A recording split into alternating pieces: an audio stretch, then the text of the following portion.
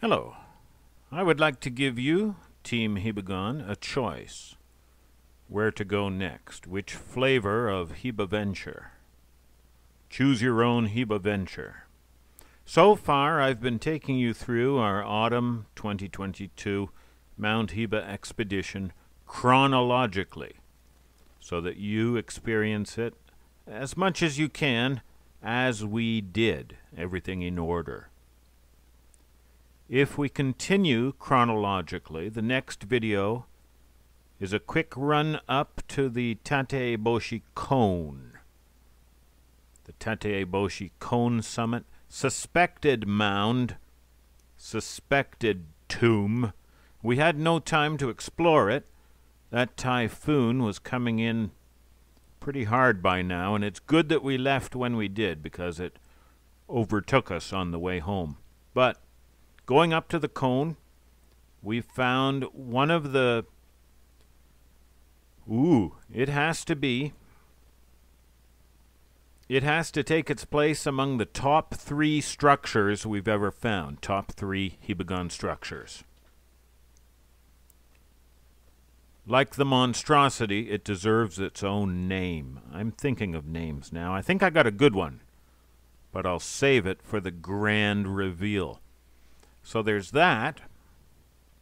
Or, thematically, we could stay with the solar calendar for now.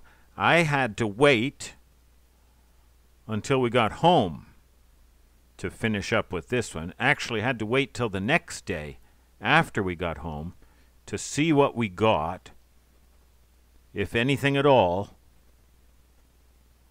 whatever we got, by zooming blindly through gaps in leaves in the general direction of the solar calendar. See if we got lucky and captured anything of the solar calendar.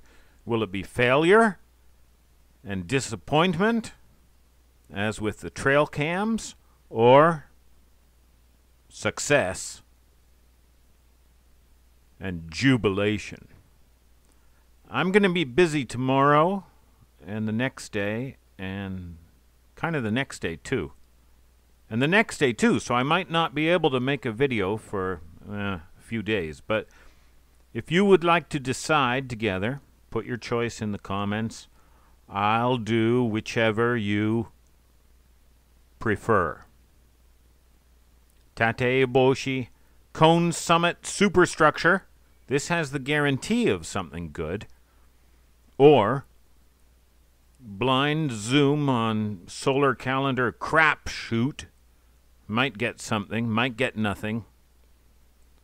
World exclusive sight of this amazing artifact, or blurry wet leaves. You guys choose and I'll get working on it. But either way, it will take a couple of days.